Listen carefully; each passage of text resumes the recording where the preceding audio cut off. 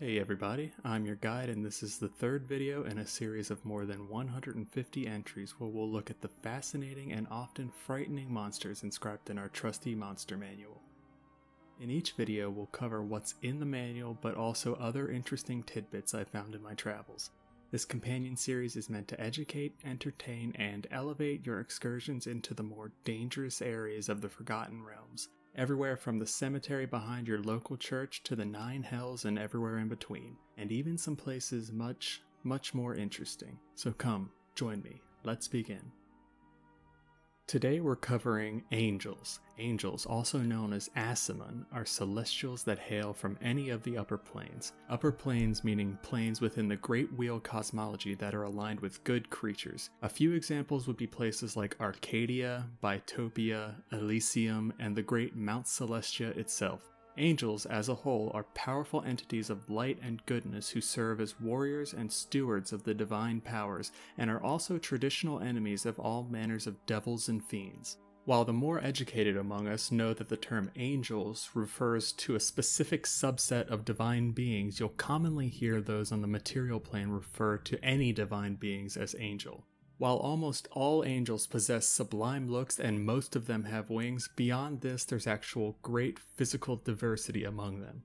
Angels are divided into two main groupings, warriors and celestial stewards. The warriors are called upon to fight for the good gods and to defend the borders of those deities' realms. In contrast though, the celestial stewards are the angels who act as the direct hands of the gods. Each one has a particular purpose to serve, and the stewards are the form of angels we'll be covering today. Celestial stewards are generally separated into four different categories. From weakest to most powerful, you have the Light Asimun, Devas, Planetars, and Solars. We're going to hold off on the Light Asimuns today and just cover the Devas, Planetars, and Solars, and we'll start with the Devas. Devas are angels that act both as divine messengers or agents to the material plane, Shadowfell, and the Feywild, and the bulk of the celestial armies in the never-ending battles against darkness. They're separated into three different orders: the Astral Devas, the Monadic Devas, and the Movanic Devas. However, following the second sundering, it's not well known if these orders still remain. Anyways, Devas will appear as human-like men or women of extraordinary beauty with two magnificent feathered wings protruding from their shoulders. Monadic and Movanic Devas stand around 6 to 6.5 feet tall, while the Astral Devas are a massive 7.5 feet tall. Their skin color will vary, with the Astral Devas being golden, the Monadic Devas dark-skinned, and the Movanic Devas a milky white skin with silvery hair and eyes. Typically, Devas are adverse to clothing as a rule, but when they're adhering to mortal customs, they'll probably wear a simple loincloth with perhaps other small bits of clothing as well. However, if a Deva dies, all parts of their person, including their clothes, will completely vanish, so it's made it hard for researchers like yours truly to examine them closer than a cursory glance.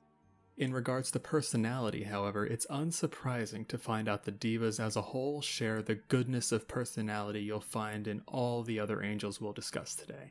They're strong-willed and fearless, and no Deva would ever be caught negotiating with beings known to be evil. In regards to power, Devas and indeed most if not all angels have quite similar powers, protections, and traits. It's believed that they're all immune to injury from mundane weapons and even minor magical ones as well. They're also typically either resistant or immune to a number of energy types including acid, cold, electricity, fire, petrification, and poison.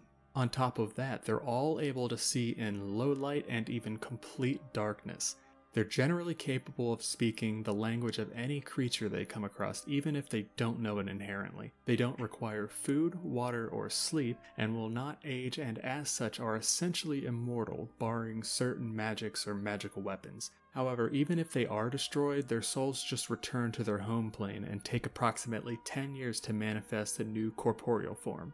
Okay, so what I'll do is give a sort of cursory overview of each of the three types of Devas in order of martial strength. Keep in mind that though the types differ in might and magical power, they're of equal political status and see no rivalry between the three, but that doesn't mean you would never find them bickering with one another from time to time. First up is the Movanic Deva. Movanic Divas are the most privileged and worldly of the divas. As mentioned prior, they stand approximately 6.5 feet tall, but there are particularly mighty examples who could grow much larger in size. Movanic Divas are physically the weakest of the three, but the most numerous. Nevertheless, as I said prior, they're politically equal to the Astral and Monadic Divas. You'll find the Movanic Divas fighting as infantry in battles against the forces of darkness, and they do so with pride, as a matter of fact. Also, it's said they have the privilege to travel between the prime material plane, the negative energy plane, and the positive energy plane at will to aid prominent followers of the good gods in times of great need.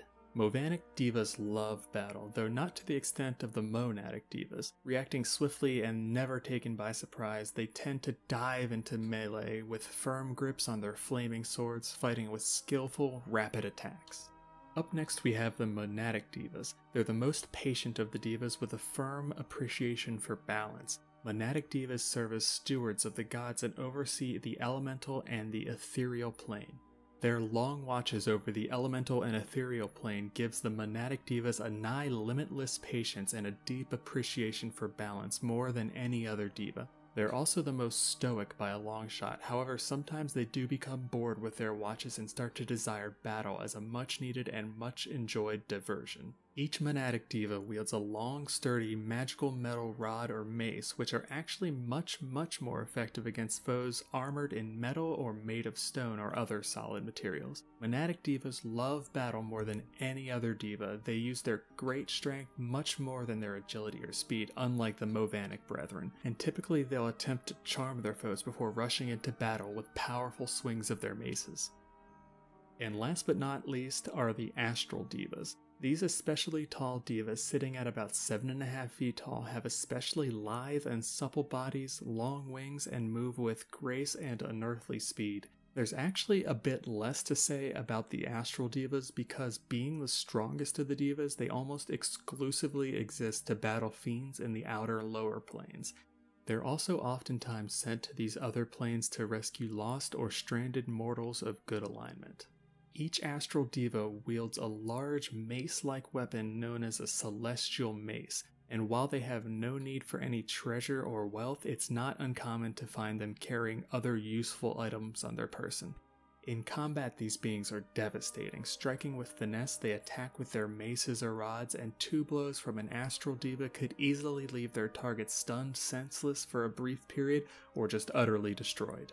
So that covers the divas, at least in a cursory sense. Next up we're going to look at the Planetars, and if you think the Astral Divas sound strong, just you wait.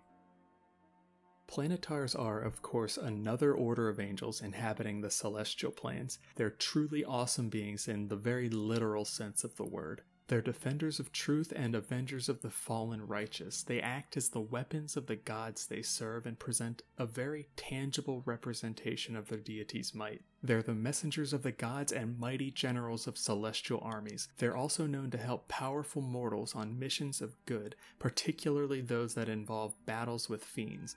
Planetars are the second most powerful celestials right behind solars, as long as you don't count the celestial paragons, which are a whole different matter entirely. Planetars usually appear as a handsome, powerful, muscular humanoid creature with opalescent emerald skin. They've got white feathered wings and stand between 8 and 9 feet tall, weighing in at about 500 pounds. That's not to say this is all Planetars though. For example, the Planetars in service to Selûne have flowing blue hair and pearly white skin. Planetars are all good aligned, at least the ones we're covering today. They give off a sense of strength and confidence and inspire goodness in others through the power of their deeds, not so much their words. Planetars are found on the slopes of Mount Celestia, on the pastoral fields of Bytopia, in the forests of the Beastlands, and on numerous other upper planes.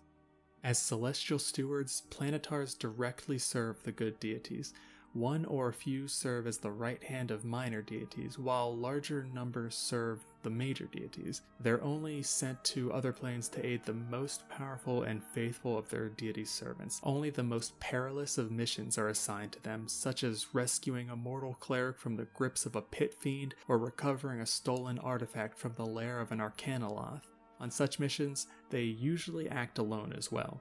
In combat, despite the vast array of magical powers that you'd find wielded by angels as a whole, Planetars are much more likely to simply wade into melee with their powerful two-handed greatswords or bastard swords. These blades glow with radiant light and are engraved with the holy symbol of the deity they serve. It's actually said that only a Planetar can wield these blades. Like mentioned before, Planetars bear immunities to mundane and minor magical weapons. They also wield a slew of divine spells, like the ability to create a barrier of magical blades around them, or even raise the dead themselves.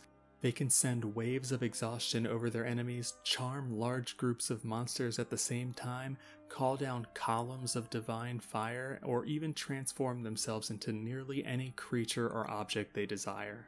Beyond this, they can see in pure darkness, see invisible creatures as they truly are, perceive hidden traps, evil auras, and even see well into the ultraviolet spectrum. They're able to fly dexterously through the air at great speeds and speak to any creature they choose, even telepathically. And on top of all this, if you somehow manage to destroy their body, their soul simply returns to their home plane and reforms over the course of 40 years. They're absolute forces to be reckoned with and can stand toe-to-toe with some of the strongest fiends of the lower planes, and they're not even the strongest amongst our entries today. So we finally arrived at the Solar. Solars are created from the ascendancy of Planetars as a reward from the gods they serve. Solars are simply the most powerful of all the angels, and indeed of all the celestials as a whole, again barring the celestial paragons themselves. Solars are godlike in their glory and power. On the battlefield, the Solar's sword flies into the fray on its own, and a single arrow from a Solar's bow can strike a target dead on contact. So great is the Solar's celestial might that even demon princes shrink from their presence. Solars have a deep, commanding voice. Its human-like body is simply a picture of perfection and grace. They've got large, gleaming wings of white or coppery gold and eyes the color of a radiant topaz. They stand approximately 9 or 10 feet tall, towering over your average humanoid, and weigh in around 500 pounds. These beings are absolutely unmovable in their loyalty towards both their divine masters and their alignment, and are truly the epitome of devotion, honor, and purity.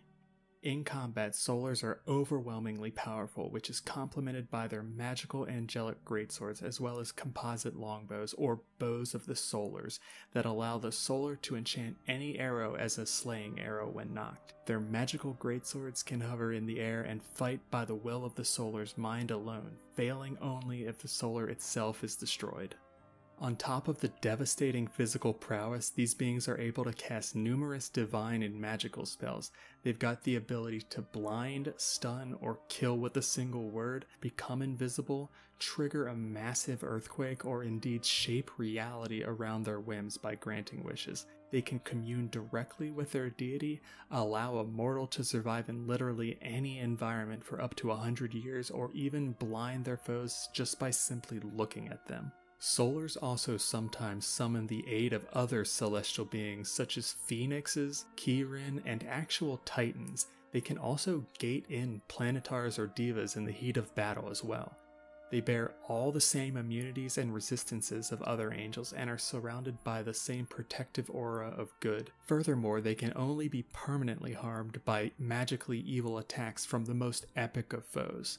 I could go on and on stating the abilities these incredibly strong beings have, but I think you might understand already. You simply do not ever want to find yourself on the opposite side of the battlefield from a Solar. You'd have to be a truly powerful being to even think you can contend with such might. Lucky for the fiends and devils though, it's said there's only 24 Solars in existence in the entire multiverse. However, there could be more and we just haven't discovered them yet. So that covers the beings we mortals know as angels. There's obviously quite a bit more I could talk about in this entry, but there's only so much time, isn't there? For example, we didn't even touch on fallen angels or go into how angels are created. But either way, these beings are truly some of the strongest beings you'll find across the planes. They command so much power and strength that it's no wonder that only the strongest fiends or demon princes are willing to even consider opposing them. I myself can't hardly comprehend what it would take to down a Planetar or Solar, but then again, I don't think I'd ever find myself opposing one of them. These celestial agents are sent forth to look after you and I, for one, am thankful. Alright everyone, that covers the Angels entry in our monster manual. Maybe we can dive deeper into each one of these in another entry down the road. This is another one of those entries where there's almost too much to go over, but after hearing all this, I hope you know the difference between the Divas, Planetars, and Solars, and feel slightly more comfortable if you come across one. If you look at the page after the Solar, you'll see the next entry is Animated Objects. I don't think this one will be quite as long as today's entry, but I haven't looked into it yet, so it might be quite a bit deeper than I expect. Anyway, subscribe if you want to keep up with the series. I'll see you in the next installment. This is your guide, signing out. Be safe, take care, and happy trails.